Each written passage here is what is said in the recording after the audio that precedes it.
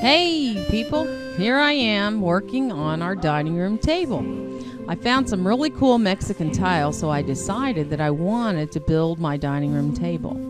And for the trim around it, I found this really cool chair rail that looks kind of Aztecish. So I got out my miter saw and got to work.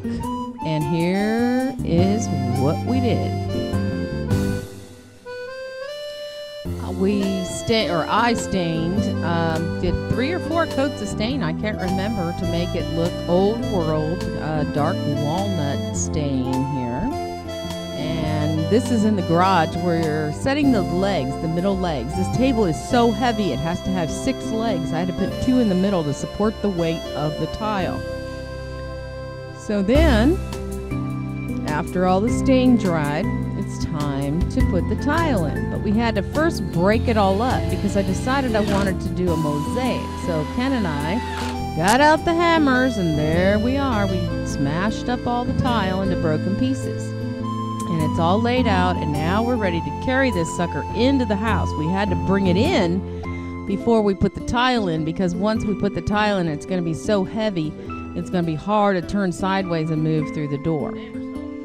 And now it's time to lay down the adhesive. I've only ever tiled once before, and that was in my bathroom in our other house, and my neighbor did most of that. He wouldn't let me hardly do anything. I wanted to play, and he wouldn't let me because he wanted it perfect. But anyway, I kind of know the concept, so here we are. I'm laying the gold tile and then the little bitty tiles that I just love. They're my favorite. And I laid out the tiles. Ken helped me. In fact,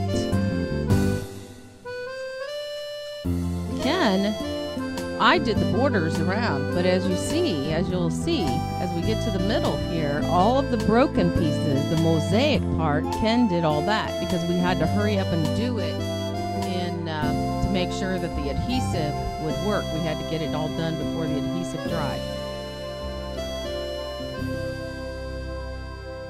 He did a good job. And now it's time for the grout. So I mixed up the grout and started pouring it in, and I spread it all in. Make sure I got into all the cracks. Got it all smoothed into all the cracks, and then the cleanup. And here we are. Hey, honey. It's not done. bad, not bad. Hey, it looks really cool. Not bad. It's really not bad. So how long does this take to make? A couple of weeks. Well, I mean, hours-wise, probably about 12 hours, but okay. Then the drying time for the stain and the glue for the tile, because it takes 24 hours for it to dry. How many tiles did it take to make this? Oh gosh, I don't know. There's probably 100.